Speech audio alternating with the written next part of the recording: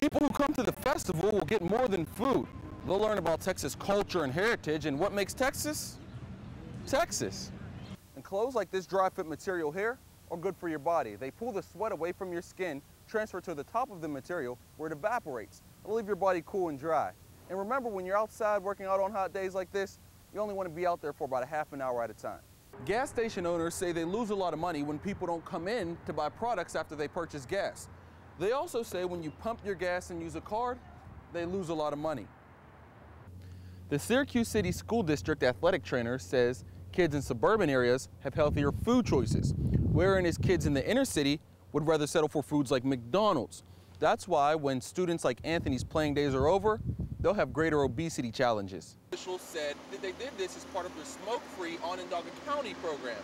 They said they can't force people to quit smoking, but not letting them smoke on their property is a big deterrent. 2008 Folklife Festival in Washington, D.C. is underway. Each year, this two-week festival highlights a different state. This year, it's Texas. Visitors on the National Mall will get a chance to enjoy an array of Texas-style cuisine. We've turned the mall into Texas here in Washington, D.C. We're producing massive amounts of hundreds of pounds of beef brisket, pork ribs, a beef sausage that's out of Texas. After eating a plate or two, people can sit down and enjoy music from all over the state.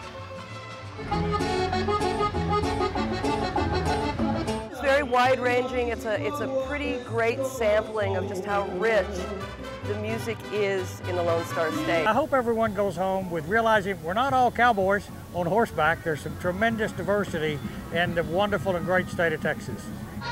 Texas is known for cattle and oil, but the Texans here are making sure people know Texas has a lot more to offer. A lot of people go, I didn't know you could grow grapes in Texas. Well, yeah, we have been for 40, 50 years. Festival visitors say it's almost as good as a trip to the Lone Star State, but some are a little homesick. Well, you know, I love Midland, Odessa. That's one of my favorite places. And for a few days in early July, the rest of the country can sample a bit of the Lone Star State. The rising price of gas has many Americans searching for different tools to cut their grass. Meet the new mower on the block. No, not that one. This one. Well, it's not that new, and it's been around the block quite a few times. Donna Tarbania uses her mower pretty often and says there are some great qualities about doing things old school. So I just think it's a good way to get exercise and to be sort of more responsible environmentally. In the last year, sales of these real mowers, REEL, have increased over 80%. Stores say they can barely keep them on their shelves. Some people get antsy because they have to wait for it, and some people go elsewhere to see if they can find it. But yeah, there's a bigger demand this year. You don't have to spend money on gas for these mowers, and the price of real mowers is a lot cheaper than motorized mowers. But consumers say there are some drawbacks to using real mowers. I mean, it's time consuming. In the spring, it's a pain. The grass grows rapidly, you know. I mean, you have to change something. You have to allow a lot of time, especially if you have any significant lawn.